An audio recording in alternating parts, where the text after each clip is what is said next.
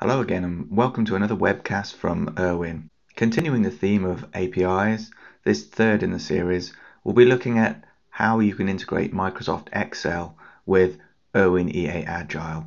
This quick tutorial will show you how to connect the data source up, then use some of the data manipulation elements of Excel to be able to extract this information into a useful form to be used within your Excel sheet.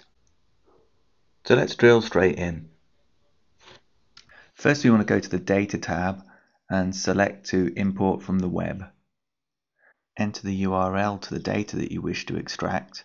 More details on this can be found in the help. When you choose Connect, choose a basic connection and use a username and password.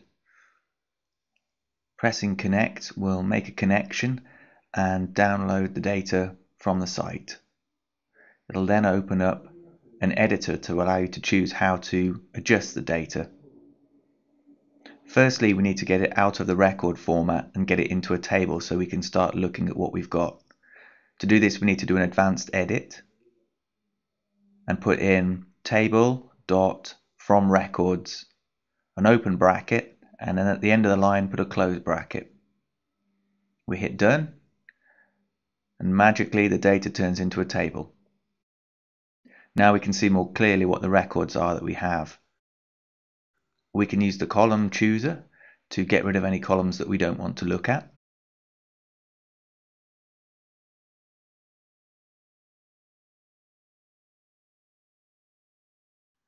Over to the right, we can see the steps that we've applied.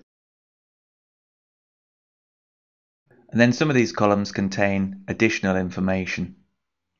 What you'll see when you click on individual cells, you'll see a box down at the bottom left, which displays the data. If we press the button at the top right of the column, we're able to expand the column. In this case, the relationships expand to multiple rows. If we do an expansion again, we'll be able to make those rows display the source and target objects, object A and object B.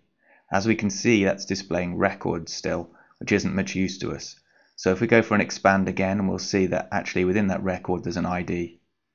So for both the object A and object B, we can display the IDs of the objects that are involved in the relationship. Likewise, we can look at attributes, and attributes comes up with a big long list of numbers. These are the type IDs of the attribute. If we select one of them, we can see what's inside. Again, there's records. The record contains a type and a value. If we expand to see what the type and value are, we can click on the type, and in it you'll see at the bottom left what type it is, and it's a date range life cycle phasing out. So if we click on the value, we'll see there's a start and end date. We can expand that. Now you can see the start and end dates are available for some of the items.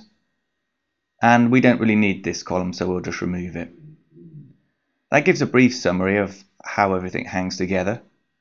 You can see a preview of the information and you can see your applied steps.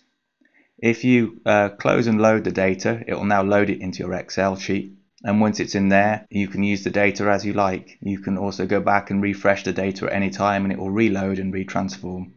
I hope you enjoyed the third video in the series and are beginning to see how APIs can really extend the usage of our products into the wider ecosystem. Thanks for watching and come back soon for some more tutorials on how to get the best from Erwin products.